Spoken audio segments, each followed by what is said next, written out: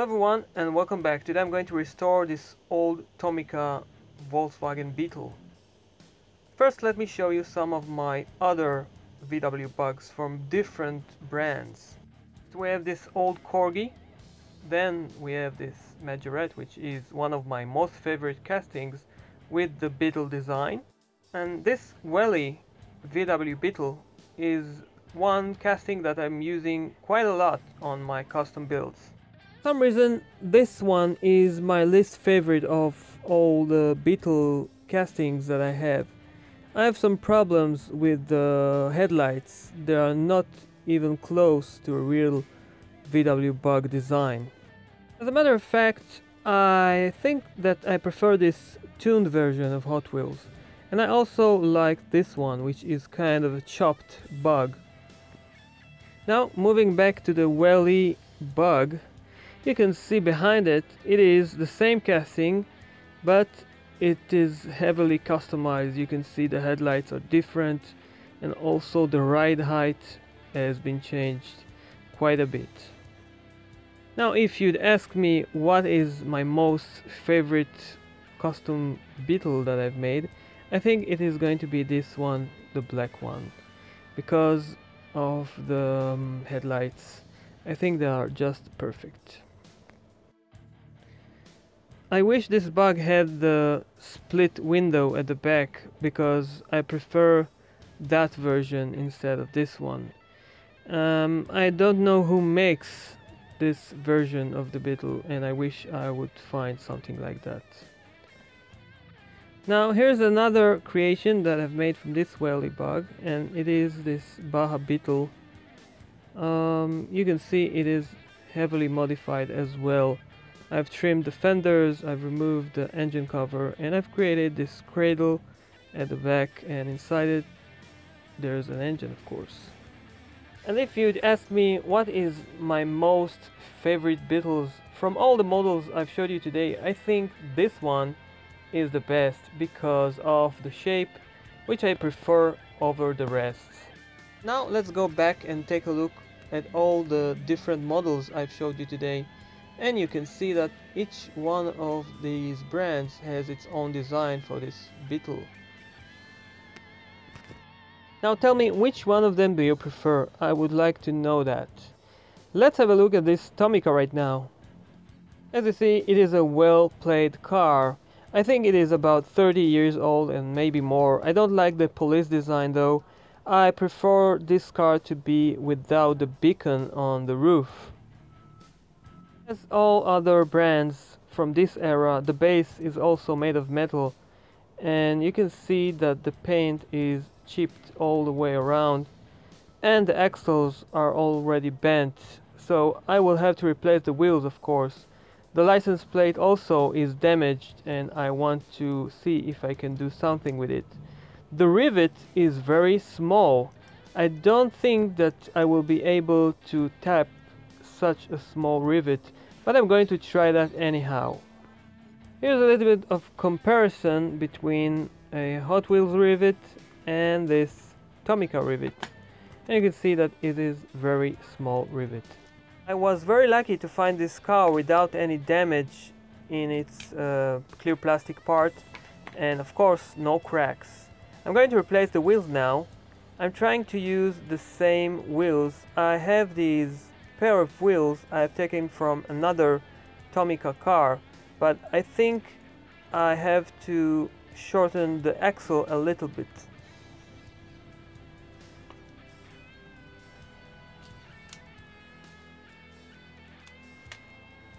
Now I see that I'm going to have some difficulties with this axle, because at some point Tomica changed the axle's diameter. You can see that this one is a very thick axle in comparison to the old one, so I'm not able to use this one.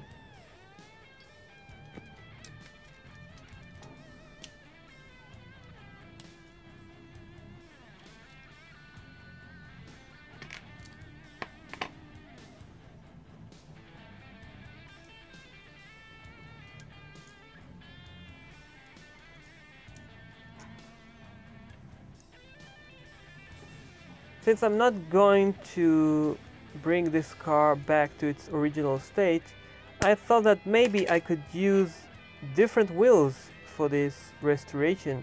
Here you can see it is very clear that the left wheel's axle is larger in diameter.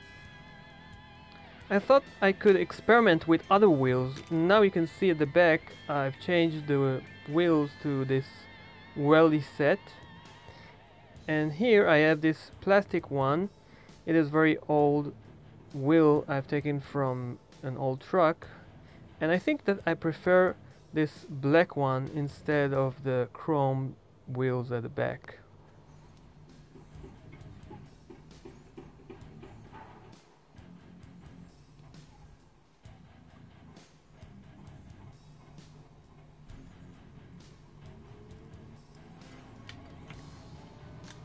Now I'm going to try and fix this issue with this license plate at the front. I'm trying to use direct flame in order to try and soften the metal a little bit before I will bend this license plate back to its original position.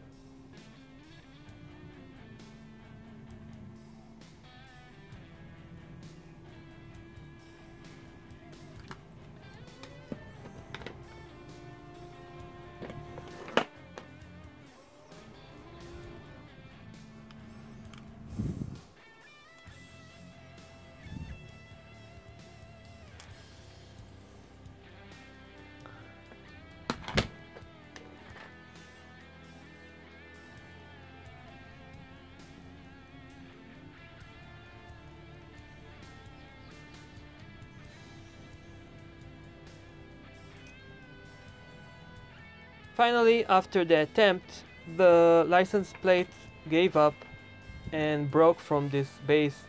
It was a very tragic moment for me, but then I thought about a solution. Maybe I could use this plastic bumper and attach it right here to this base. I have so many of them leftovers. Whenever I'm creating a Baja Beetle, I have this part left from the welly casting, so I think that I can reuse this part this time.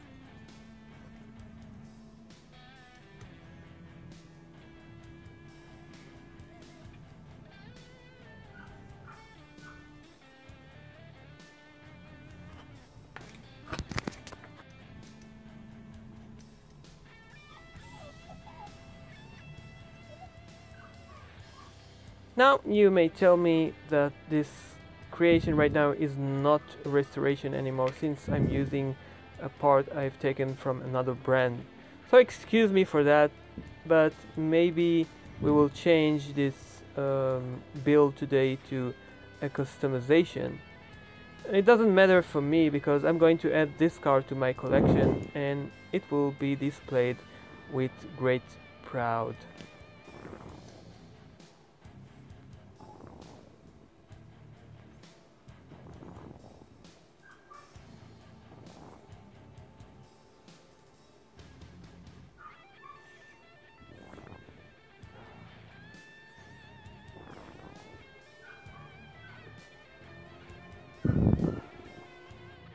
Now I'm going to do the same for the back because I want to have similar bumpers front and back, so I have to do the same process up here at the back.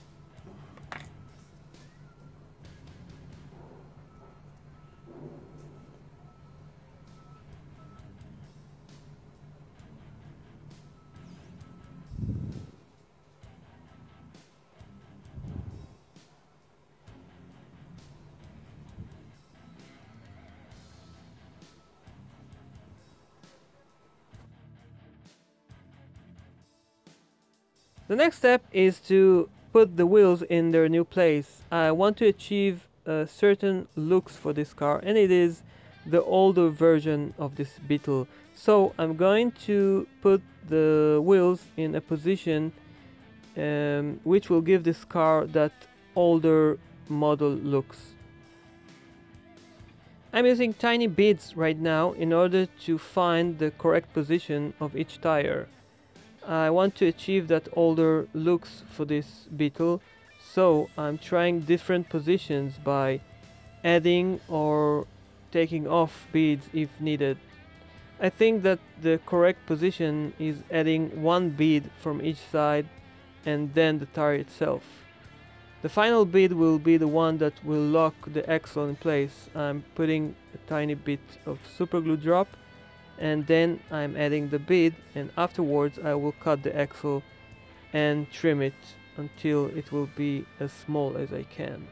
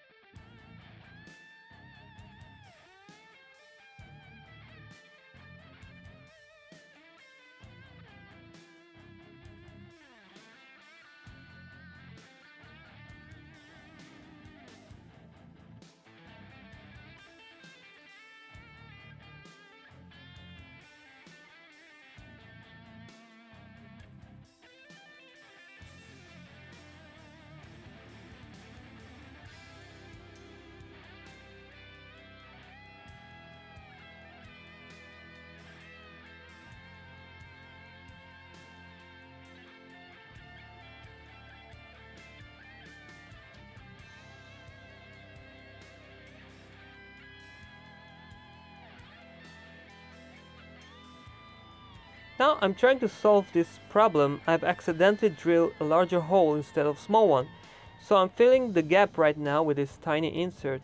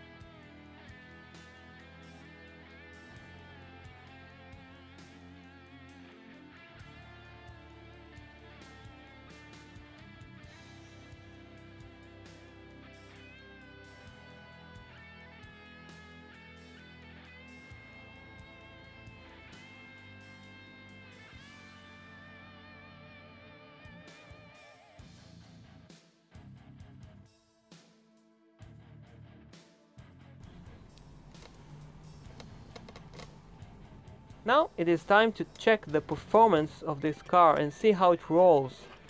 As you see, the suspension is responsive and soft, and the car is very smooth. It is very fast. Now I'm going to seal the hole in the roof. I'm not going to put that beacon at the top because I don't want this car to be a police car anymore.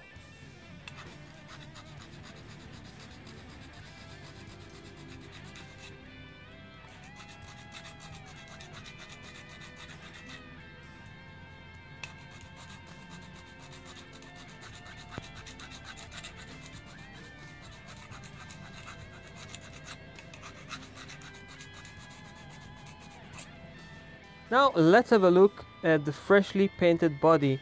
I've decided to go with this baby blue, and I've also detailed the headlights and painted the bumpers with silver.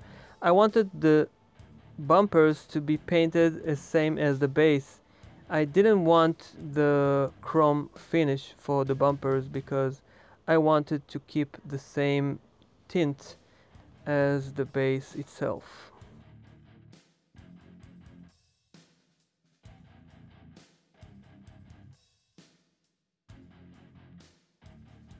Now you can see at the back I've detailed the taillights. I didn't want to leave them without any color, and I think it gives this car a more realistic looks.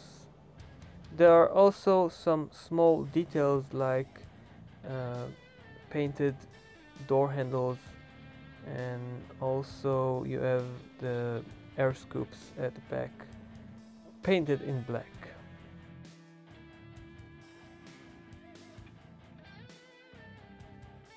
Okay then guys, that is that for today. I hope you enjoyed this restoration video today. I can call it restoration because it is kind of a saving that I've made for this car. So it is a restoration with a little bit of customization, and I think it is looking way better than how this car used to look. And that is the bottom line for this car. So thanks for watching, and I will see you soon. Bye bye.